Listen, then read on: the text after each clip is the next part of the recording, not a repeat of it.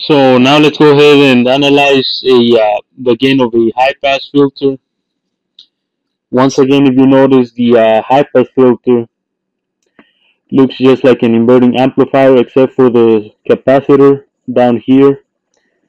So let's go ahead and replace that capacitor with an impedance that I'm going to call Z1, and that's going to be equal to 1 over S C1. So I'm going to replace that into here.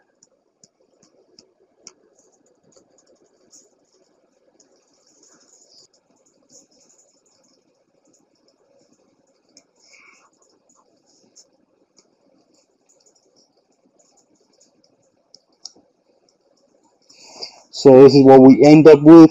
And once again, it's just all about applying the formulas I gave you in the first video of this playlist.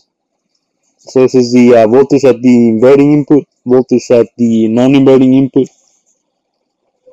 and we also have our currents. So this will be I in, and we're also gonna have I1 here and I2, which runs across this resistor. And from the formulas, we know that I1 is equal to I2, since I in is equal to 0, and I1 is VI over Z1, and I2 is negative V out over RF.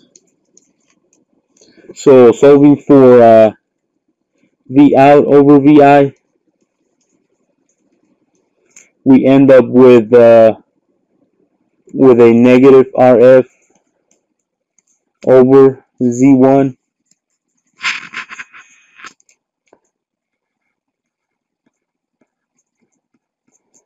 And so this is equal to negative RF over 1 over SC1. And that reduces to negative RF SC1. So this is your formula for the gain of this amplifier.